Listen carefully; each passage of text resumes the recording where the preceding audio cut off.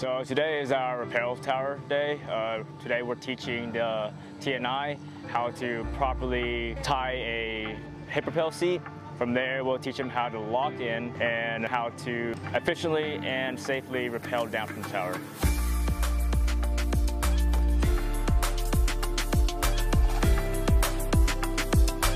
We get to learn their techniques, our techniques right here, just integrating ourselves. So if we ever have to deploy and work with another partner, we already have similar ideas of how we operate.